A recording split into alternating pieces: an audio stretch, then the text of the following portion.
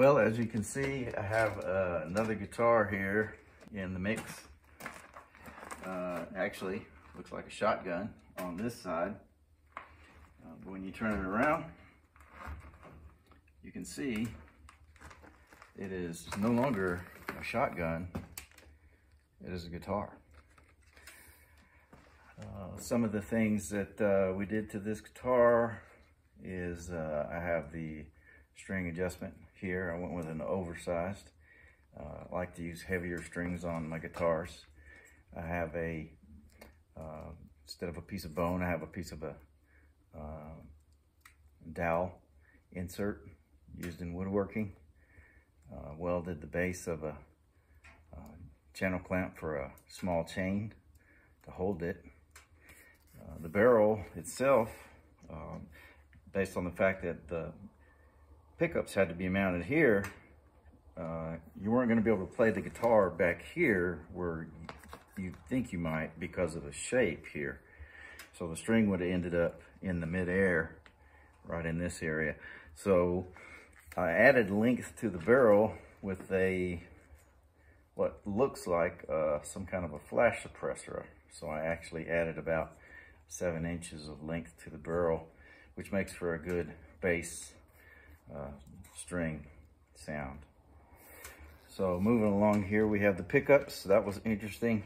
They are inset into the wooden portion of the stock up here, the hand grip, and had to do some grinding on the inside and on the barrel and some of the metal framework inside this hand grip to get that laid in there. And the alignment, this is a fixed point up here in the front, and this had to go right here.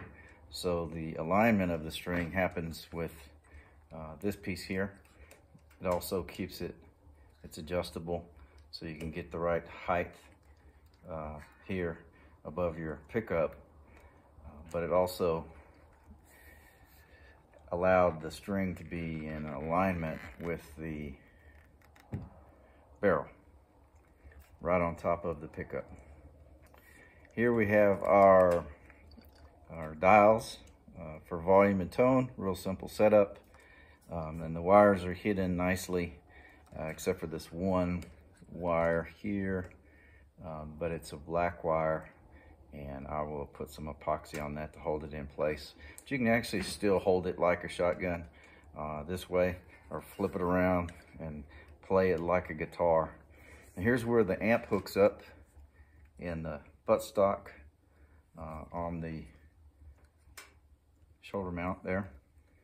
And I had to do a little fabrication work to make a plate for it. Ran the wire inside, comes out here, goes into this nice little box, which was a piece of something that was left over from maybe a bracket of some kind that I chopped up a little bit. And then this piece of rubber is just to tidy it up so you don't see the wires on the inside, and it comes off real easily. A little soldering required in this to get things back together, and now it's ready to play.